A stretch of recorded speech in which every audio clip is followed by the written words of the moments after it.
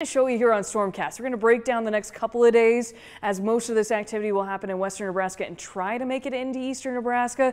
And then on Sunday, we're expecting some stronger storms. So breaking that all down, we fire up Stormcast at 7 a.m. today. You'll see that cluster of storms out in western Nebraska will try to make it further east. Meanwhile, we will still have some sporadic showers and thunderstorms trying to creep up farther north in eastern Nebraska. Before that wave will likely get here and produce some rain in and around the Tri-Cities by 2 o'clock this afternoon into the early evening hours for us before things quiet down again. We'll be mostly dry, I think, in eastern Nebraska for a majority of Saturday. So if you got outdoor plans and you can kind of shift them around, Saturday would be the better day for that. Western Nebraska will see some storms kind of dive to the south and east through southwestern Nebraska early in the day and then again by the evening. Really, western Nebraska will be a primary focus for several waves of thunderstorms. You can see, scattered in nature even by Saturday night. Those will kind of try to continue into central Nebraska.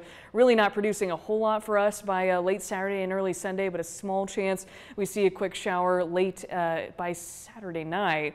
In terms of severe weather, the better chance for that will be in southwest Nebraska initially, just a marginal level 1 out of 5 risk for maybe a few storms that grow to be severe. Then this risk really expands, and it does increase for western Nebraska with that slight level 2 out of 5 risk.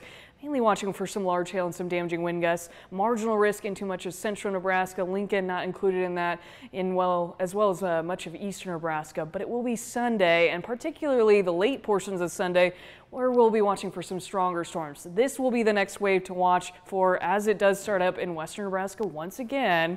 And then it'll make its way into eastern Nebraska, and you can see it expands this kind of broken line of thunderstorms by 9-10 o'clock in the evening, pushing in by late Sunday and early Monday, and could be threatening some more large hail and some damaging wind gusts. But at this point, the Storm Prediction Center has a slight risk through much of central Nebraska, and then those storms expected to weaken as they push into southeast Nebraska. But something we'll keep an eye on, as that is still a few days away. Storms still possible through much of Monday, and then we'll have another round of potentially strong to severe storms on Tuesday, a warm day at that, where we've come close. I think 3 or 4 days so far this year, we've gotten to 89 degrees.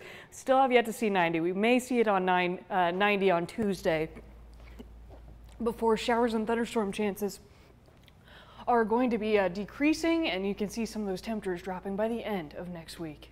All right, looking forward to it. Looking forward to hopefully some 90 degree days coming up. All right, thanks so much, Jessica. Coming up.